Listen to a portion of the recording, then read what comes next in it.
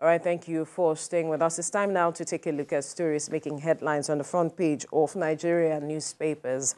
And I begin with the Blueprint. The major story here says fuel subsidy removal.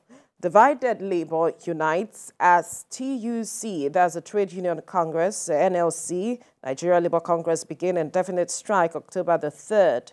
And some riders here say federal government grandstanding for stalling avenues to peaceful dialogue. We are meeting your demands. Masses stand to suffer. Federal government reps beg. Civil servants call for calm over the listing of 17,000 workers. Right? You find the details of the story on the front page of the Blueprint newspaper. And to the front page of this Nigerian newspaper, still talking about the indefinite strike called by Organised Labour. No going back, say NLC TUC. Begin indefinite strike, nationwide strike in 7 days. Urge Nigerians to stockpile foodstuff. Rep Speaker begs Organised Labour against down tools.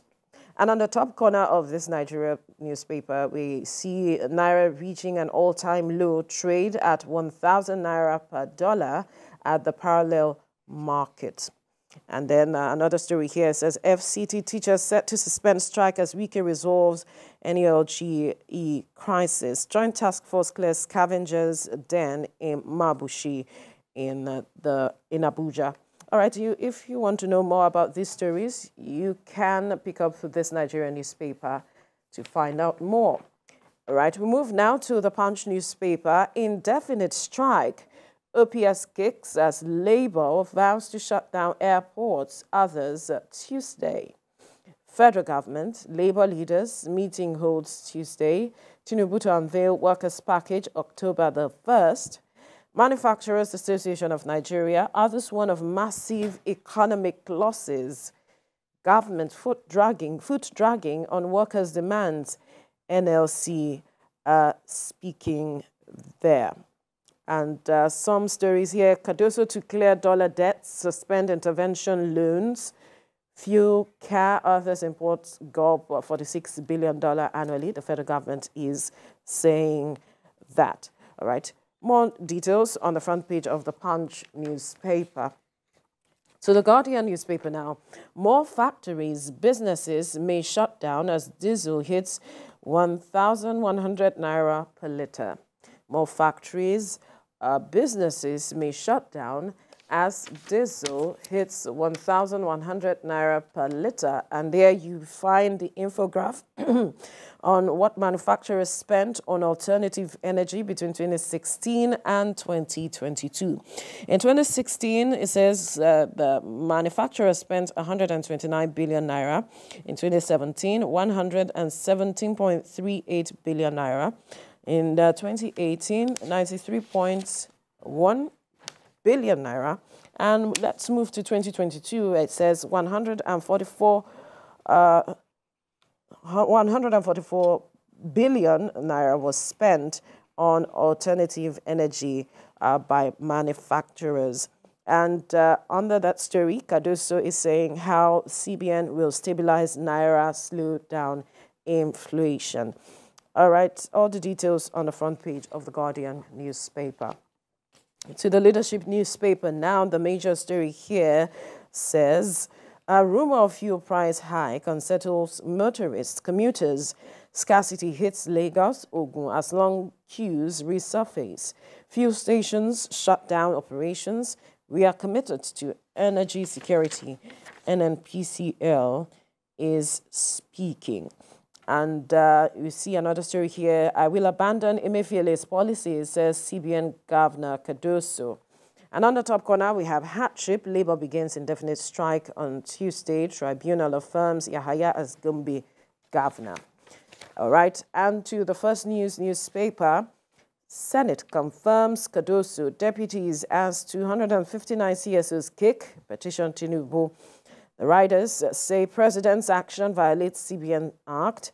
Coalition questions Cardoso, deputy's academic qualification, experience, competence, integrity. Alleged one deputy governor under EFCC probe for fraud. Right. And another story here says, more bad. Coroner's inquest into cause of death begins Friday. As Naira Marley says, I'm returning to Nigeria to clear my name. I know that will come as music to the ears of a majority of Nigerians who have been calling for justice for Mohbad. And then again, we hear another story here. Impeachment, Ayedatiwa's kinsmen protests say deputy governor can't be removed. All the details of this story on the front page of the First News newspaper. Kemi. Business Day is next, and the lead story is on the new CBN governor, Yemi Cardoso, who is proposing a CBN reset. That's how he calls it, but it comes, according to Business Day, as the Naira plunges to 1,000 against the dollar. Of course, the CBN governor is also quoted as proposing to pull back from an aggressive development finance, as well as to ensure transparency, compliance, and collaboration. He also says there will be zero tolerance for breach of CBN Act.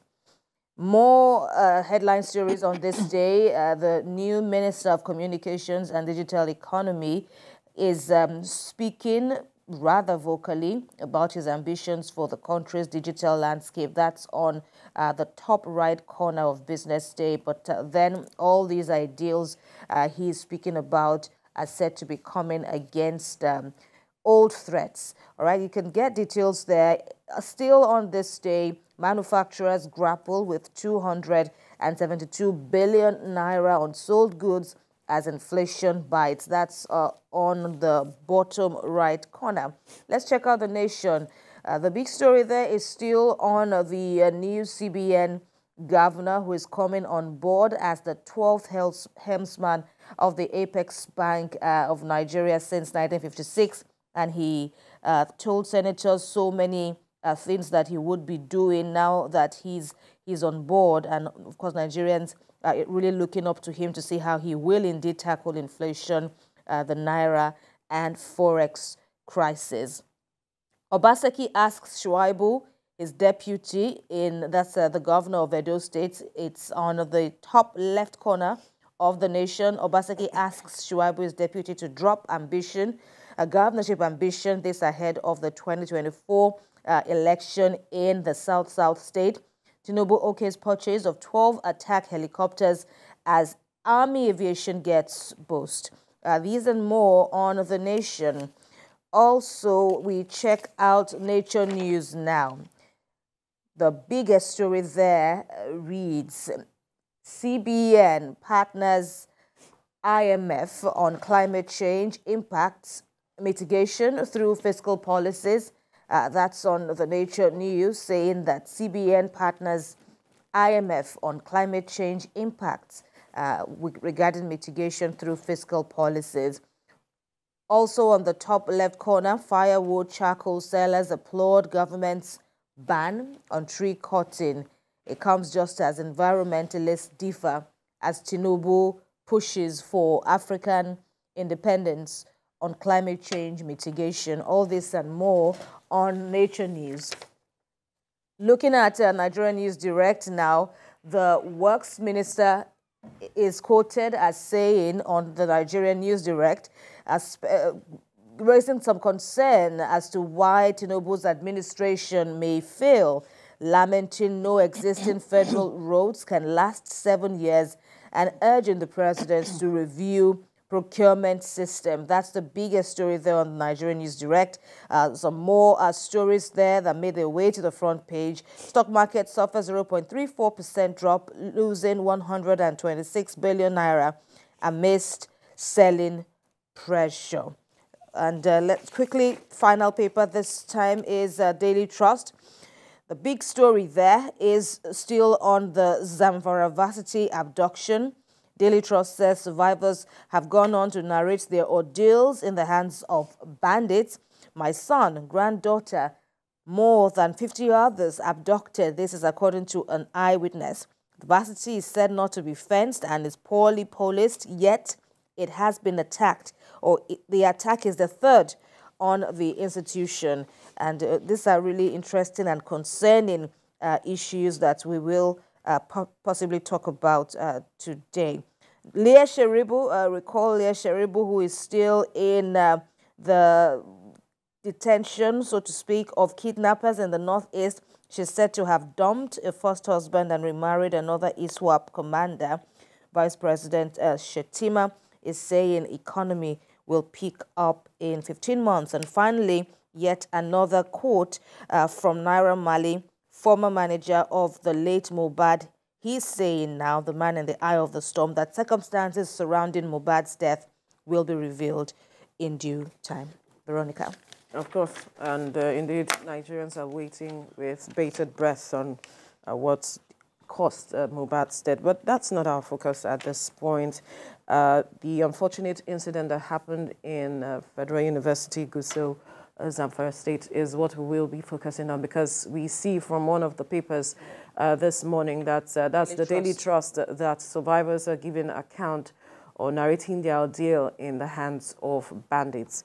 And it's been reported that the school is not fenced as it is. We had a guest yesterday talk about this, and he also alluded to the fact that the school is not fenced as it is, and where it is located, it's not quite secure. There's no police post close to the school in that environment. And I was reading an account of a student that talked about how these persons, broke into their hostel, attacked them, picked a majority of female students who were said to have been 24 in number, and taking them. And this is the third time this year that the school is being attacked. Kidnappers are attacking the school. And sometime in June, the students actually protested these kidnappings that they have been witnessing. And the question on the lips of some Nigerians is, what were the measures being put in place by the state government or the federal government, to addressing this issue? Yes, we know that the president gave marching orders for the rescue of the students, and we saw some of them being rescued. But then, is that enough in itself? That's the question. That is the big question, especially when one considers the plight of the loved ones who cannot even begin to expectantly imagine what ordeals their loved ones may be facing in captivity at the kidnappers' den. And of course, when one also considers, the unimaginable things that, could even befall these captives, and this is a high institution. It's really something very concerning, and there are so many factors. It's Zamfara State. Zamfara State has really been reeling, so to speak, from the impact of kidnapping. It's such a thriving industry there.